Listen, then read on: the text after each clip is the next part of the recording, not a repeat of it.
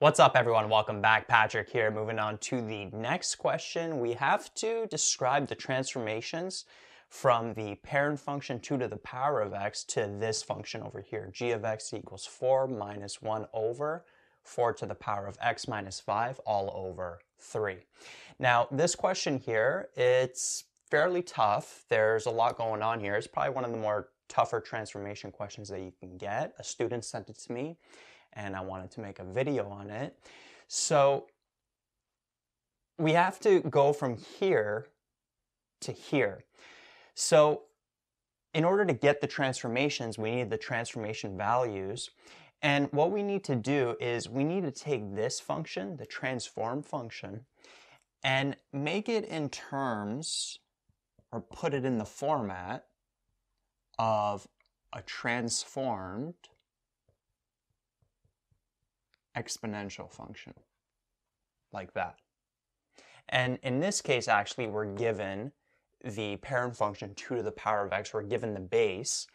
So we need to take this and basically convert it to this over here. And then we can get the a value, the k value, the d value, the c value, and then describe the transformation. So the question is, how do we take this and put it in this format? Well, first off, notice that the exponential term in this case is actually in the denominator. And we would want to bring that up. And another thing is, notice that the base is 4, but we need it to be a base of 2. So what I'm first going to do, my first step, is I'm going to change that 4 to be 2 to the power of 2. And then we'll have the exponent x minus 5 all over 3. And then notice that these two exponents we could just multiply, right? Because if we have, just to review some exponent laws, if we have b to the x to the power of y, that's just equal to b to the power of xy, right? We multiply these two. So doing that, to get the 2 by itself, we can just multiply the 2 and the x minus 5 times 3, which would be like 2 bracket x minus 5 all over 3, like that.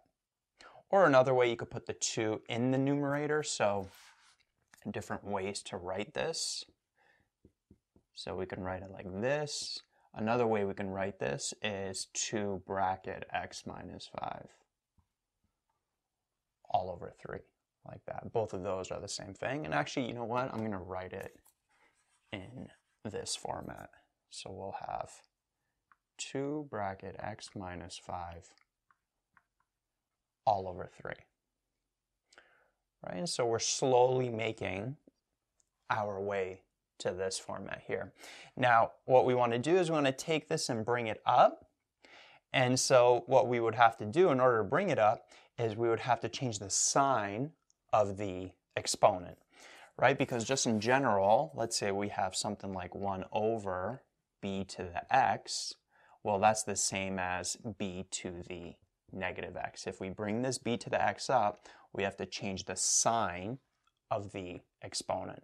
So if we take this, bring it up, we would have to add a negative in front of this exponent. So continuing this on, we can write this as 4 minus 2 to the power of negative 2 x minus 5 all over 3.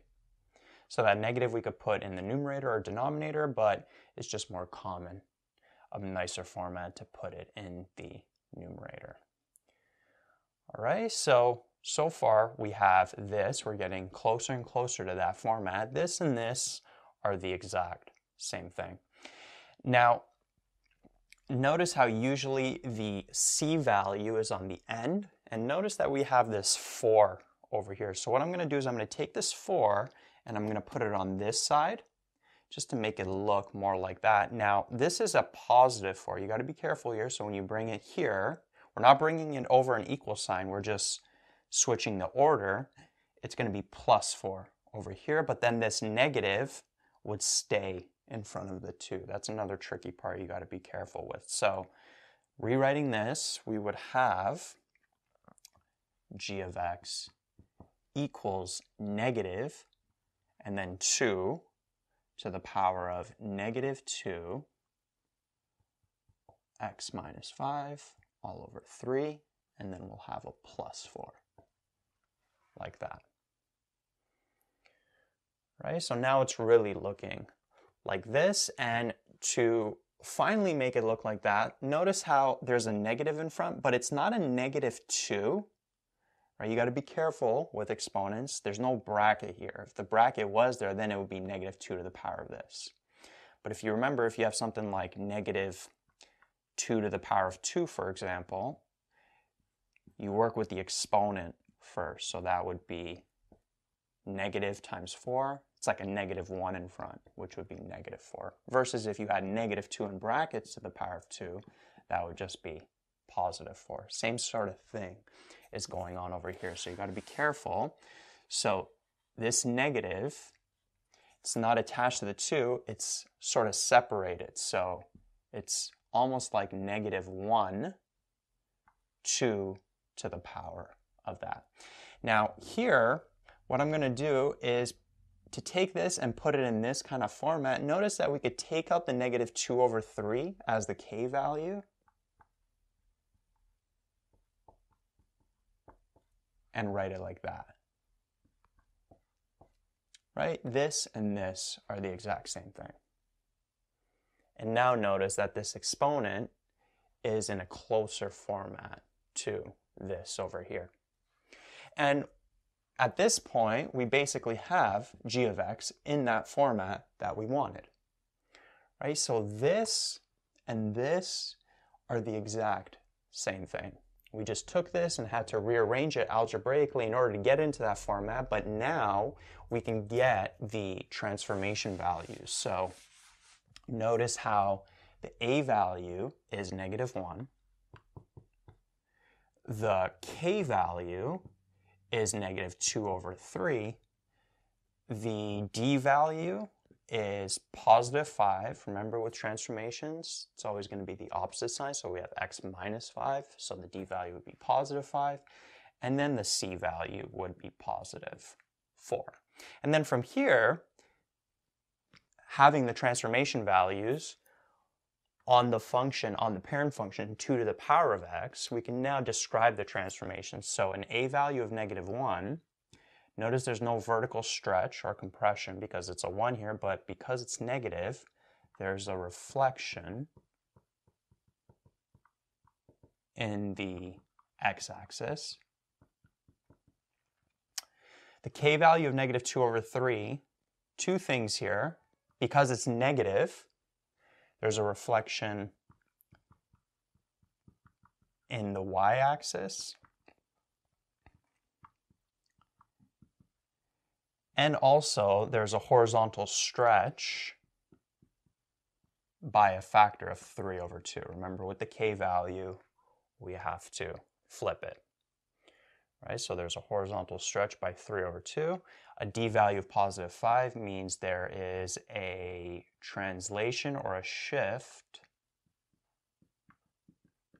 5 units to the right. And then a c value of positive 4 means there's a translation or a shift 4 units up. And those are all the transformations, right, that we apply to this parent function, 2 to the power of x, in order to get to this function, right? So fairly tricky. The transformation values part, like listing out the transformations, we've done tons of questions like that, so that's not tricky. What's tricky is getting this into that format in order to get the transformation values. But once you get to here, listing out the transformations is not too bad.